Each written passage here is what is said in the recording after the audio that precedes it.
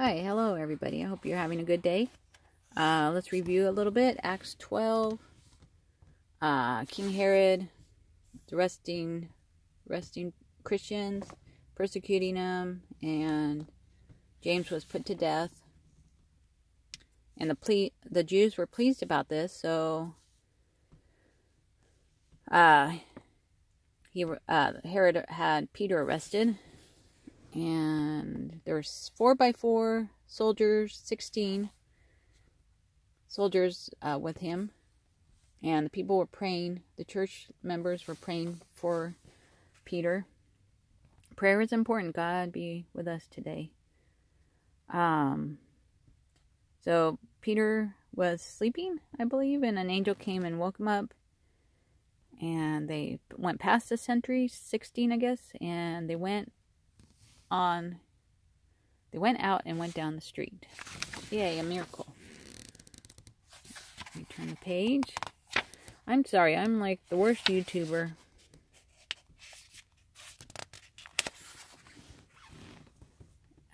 So I skipped a page. It was about how Rhoda and Peter went and knocked on the door of the church members, and Rhoda came out, and they didn't believe her at first, but then they saw that Peter was free, and then Peter left.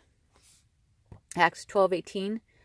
Now when day came, there was no little disturbance among the soldiers over what had become of Peter. And after Herod searched for him and couldn't find him, he examined the sentries and ordered them to be put to death. Peter, where is he?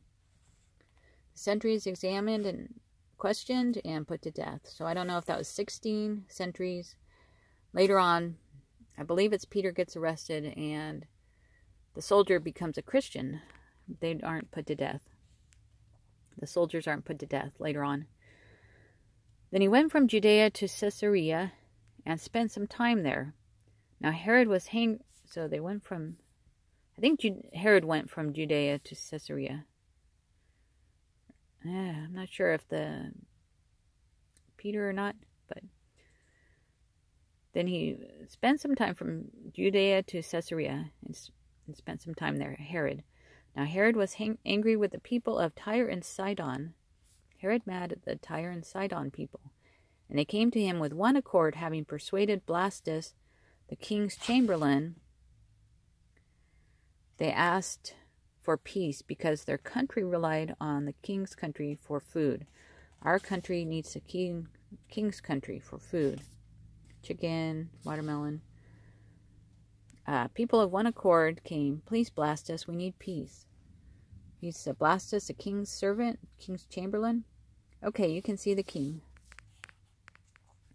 On an appointed day, Herod put on his robes, took his seat upon the throne, and delivered an oration to them.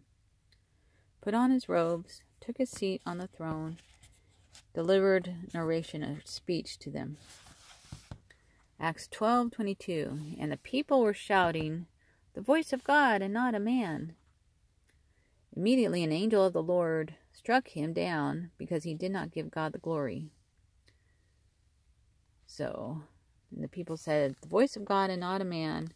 And he was eaten by worms and breathed his last. Herod eaten by worms and had his last breath. But the word of God increased and multiplied. The word of God increased and multiplied. And Barnabas and Saul returned from Jerusalem when they had completed their service, bringing with them John, whose other name was Mark. The work in Jerusalem was complete. John, whose other name was Mark, Barnabas, and Saul all returned from Jerusalem. So let's read one more page. Acts 13:2.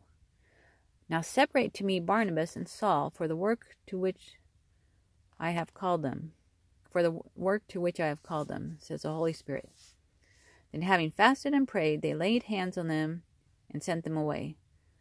The two of them, sent on their way by the Holy Spirit, went down to Seleucia, and sailed from there to Cyprus. So they went from Seleucia to Cyprus, Barnabas, Paul, and Paul. and one more, and John, their assistant.